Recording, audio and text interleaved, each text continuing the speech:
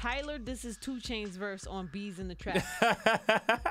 Have you gotten wind of this, 2 Chainz? So He's a funny dude.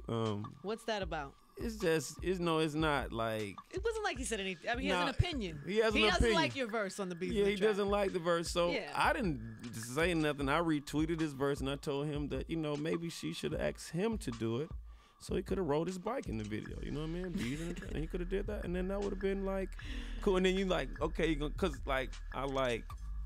Honestly, I have a sense of humor and I like enjoying myself, and I feel like, I don't think anybody should definitely get hurt over hip hop or anything like that. But it's fun. It's definitely competitive, and so that would drive that drives me a little bit. And then I don't think we do the same type of music, so that's why I said you should have did the trap song. I felt like Nicki put me on that song because my resume is filled with trap and street credibility type of records. You know what I'm saying? So.